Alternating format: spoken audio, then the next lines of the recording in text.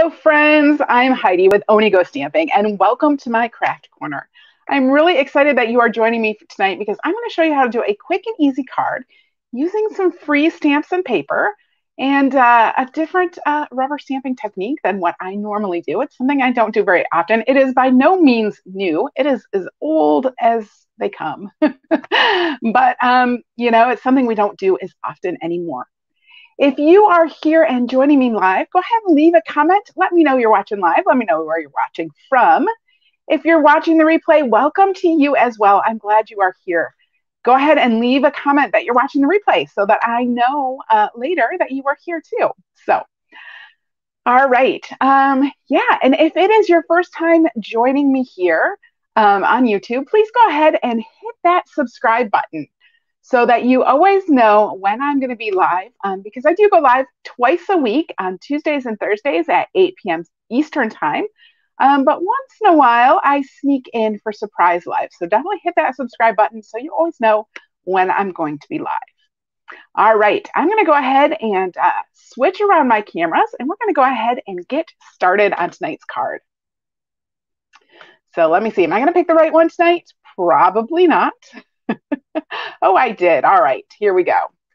So this is the stamp and the papers that we're going to be using this evening. This is the Wonderful World stamp set and the Wonderful World paper. Now, this is in the Sale-A-Bration brochure, and you can get it free with a $100 purchase. So really, really awesome. Hi, Kimberly. So glad you're joining me live tonight. So it is really, really awesome. It's got some beautiful papers. Let me just show you the paper. I don't even have full pieces of all of it anymore, but one side, of course, are these beautiful florals, and even some big ones that you could fussy cut out and use just by themselves. Really, really pretty florals. And then the other side, of course, as always, is designs. I think I hit my camera there. Sorry about that. So you just get some fun little designs on the other side. I love this yellow stripe. It's so bright. So just like that. Isn't that fun? Those are the papers. And like I said, this is a Sale-A-Bration item. You will find it in the Sale-A-Bration brochure. Let me tell you what page it's on. This is on pages 14 and 15. And it comes free with a $100 purchase. So you could grab some markers, some ink, some other cardstocks and things, and then have pattern paper and stamps all ready to go. Great if you're just getting started. All right, I'm going to start. I have a piece of rich raspberry cardstock. This is 5 1/4 by 4 inches. And I'm going to start by stamping some flowers on here. And I don't know why I did not get out my inks. That was silly of me.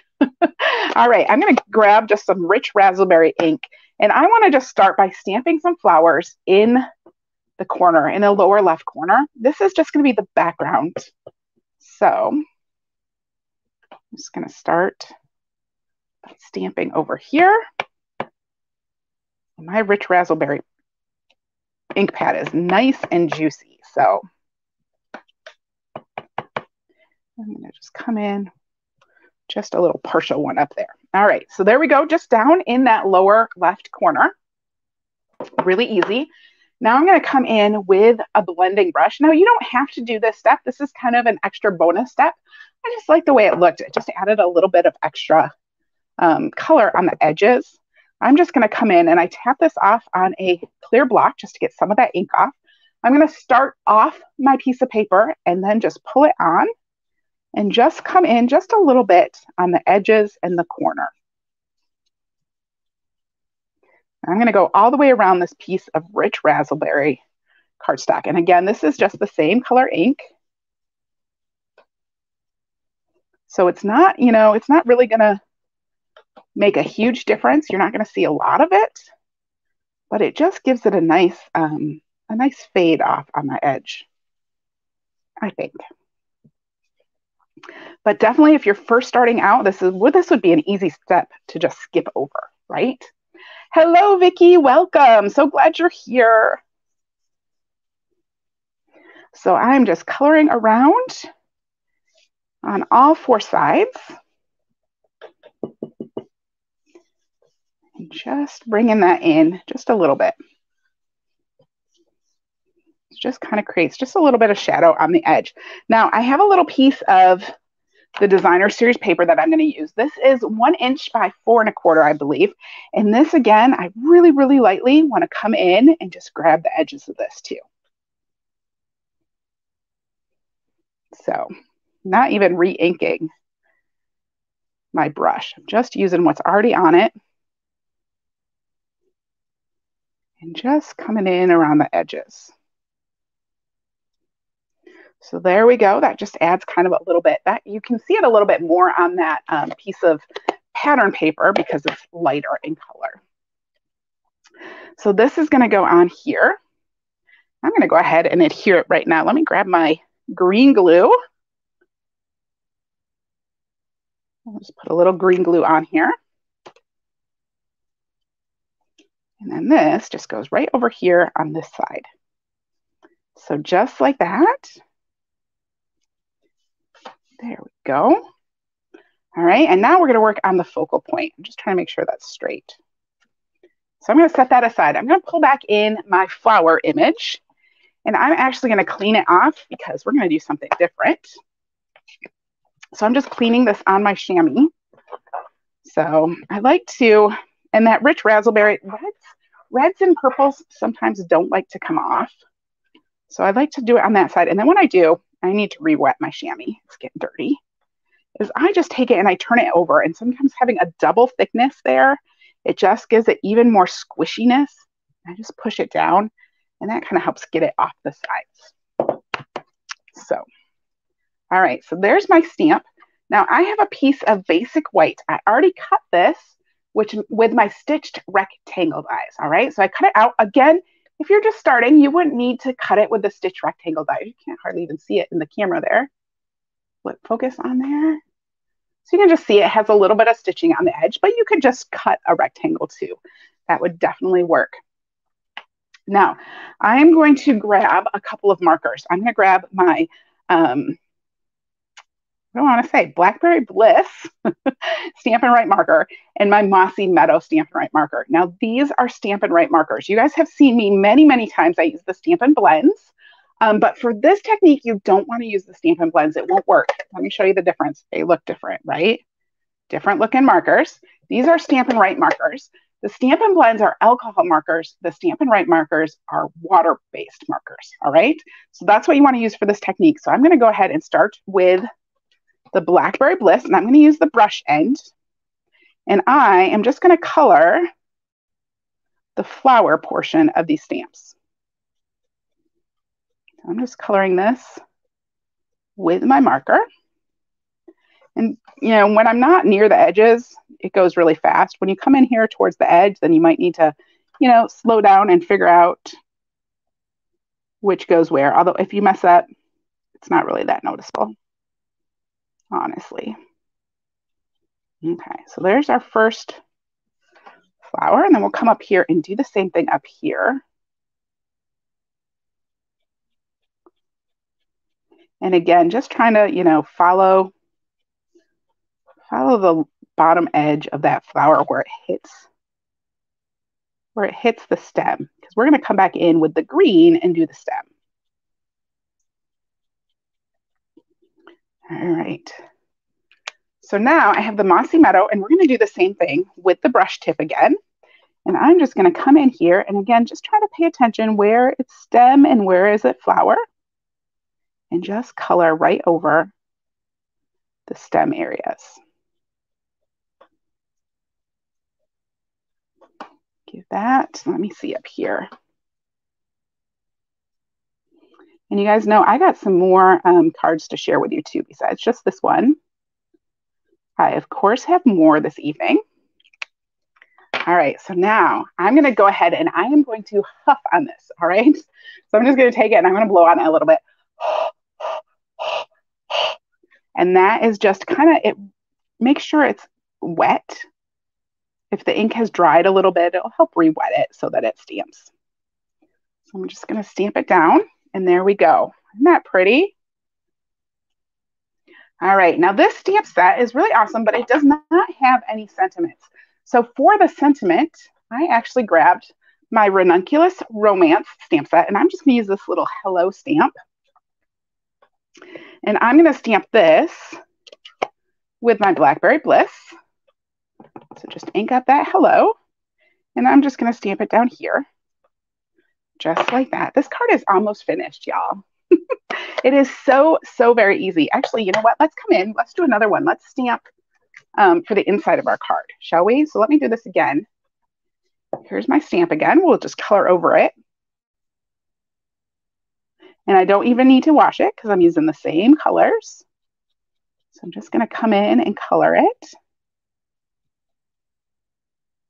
with the Blackberry Bliss first.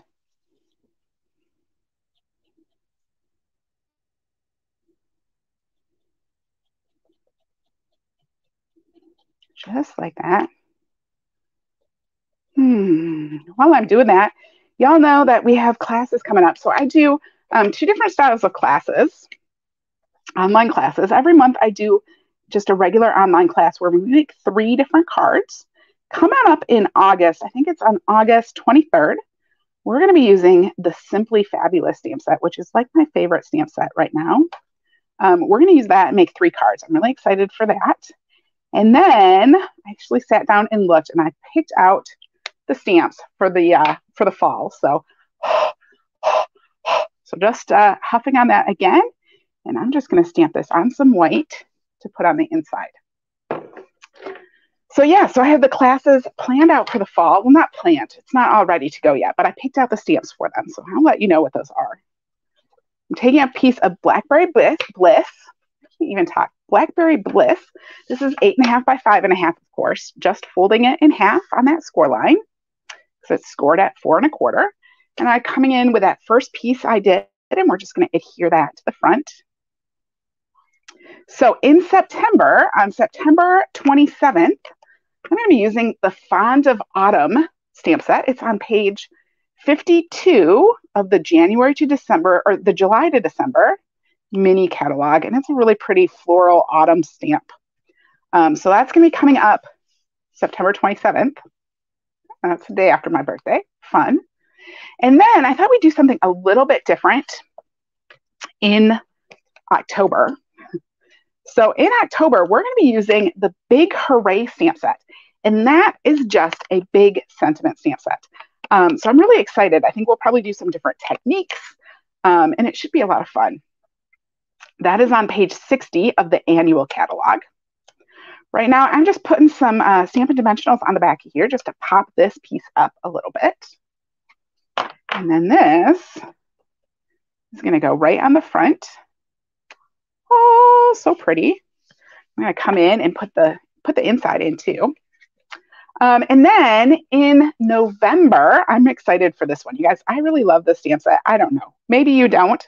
I know it's not going to appeal to everybody, but I'm excited for this. We're going to use the Yeti to Party stamp set in November. It is on page 38 of the July to December mini catalog. And what I really love is that you can use it for Christmas, but you can also use it for birthdays and other occasions too. So we're going to do a little bit of everything for that class in November. So that's really exciting. And then, all right, let me stop talking about classes for just a minute because we're going to put some embellishments on this card. What do you guys think? Woo! Pretty stuff, huh? So simple. I'm telling you, this is an easy card tonight. So I have the adhesive backed seasonal sequins. Say that 5 times fast. And I'm just going to come in with a few of the small ones. And we're just going to put them right. I'm going to just line them up underneath the hello. So I'm going to do the H and the O. And then I'll do the one in the center. Try to get that centered. So just 3 down there. Just to kind of give it a very geometric look. So what do you think? Oh, you love the colors? Me too. Pretty colors. And you guys know I have some more cards. But before that, I thought tonight, since this was such an easy card, let's make the envelope pretty too. So I have the envelope and I have another piece of that designer series paper. And I am just going to start by putting some adhesive on my envelope flap. We're just going to decorate the envelope flap. Quick and easy.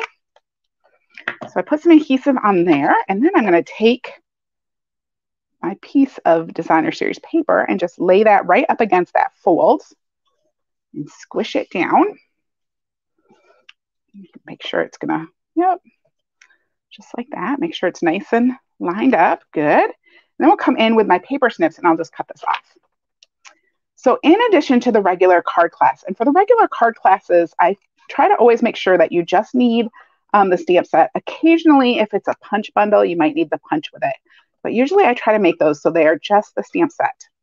But then I'm also trying to offer more exclusive classes. Now, these classes are not shown anywhere on any of my social media. I don't post any of the cards. They're very, very exclusive. The only way to get the stuff is, you know, in the class or get the tutorial. And we make 5 cards for that. So for those, I'm going to do a couple sometime this fall. And again, I'm not sure if it's going to be September, October, November, whatever. Isn't that cute? Look at that. So much fun. It matches. Fun stuff. And I got more cards for you. But we're going to use, so for those exclusive classes, we're going to use the Celebrate with Tags from page 67 of the July to December. And then we're also going to use the Brood for You and do some more masculine cards. And that's on page 83 of the annual catalog. So lots of fun stuff coming up this fall. And of course, I'm going to be starting to put all that stuff on my website for you. All right, let's look at these cards. Here is another card where I use that same technique. This time I used some Flirty Flamingo to color in the flower in Mossy Meadow. And the thank you, I think, is from Plentiful Plants. And then here I cut with the basic border dies just to give it kind of a, I don't know, a rounded edge. So just something a little bit different. And then I have a really simple birthday card. You can see I did the same technique here and here, but now I put a big piece of designer series paper underneath, and I grabbed the sentiment from the Flowering Tulip stamp set and popped that on the top. So really super simple. Like, this card would be so fast to pull together. Kimberly, you love my classes. Thank you. I'm excited for the fall. All right, this one is a 0 stamping card. There's no stamping on this. I actually cut these images out with a stitched rectangle dies from the designer series paper. So, and again, I use that basic borders dies to come along the edge, that fun yellow stripe, and it's all just pattern paper. So cool. Now this one, my husband says it hurts his eyes. I don't know. You let me know what you think. I used a couple different patterns on here. Yeah, so it's a little over the top. But here I stamped my flowers with the rich razzleberry, and then I came in on the edges and I blended in some old olive on the edges. And then I think, yeah, I used the stamps from the Ranunculus Romance and just added some around the edges to give it a little bit extra. But it is a lot. There's, you know, multiple patterns going on. A lot of different things happening on this card. So those are my cards with that Wonderful World stamp set that is available free during Celebration. We got one more month of Celebration. And of course, if you all have any questions about anything, you know I am happy to answer questions. Thank you, Vicki. The flowers really pop on that one, don't they? With that, I think it's the green around the outside. It really makes the inside pop out more. So yeah, really fun kind of playing with this to make some really super simple cards. So thank you all again for joining me tonight. I will see you guys next Tuesday night for my regular Stamp With Me Tuesdays. It is going to be Technique Tuesday. I don't know what technique I'm going to be using yet, but I am sure that it will be a fun one. So y'all have a fabulous weekend. I'll see you next week. Bye-bye.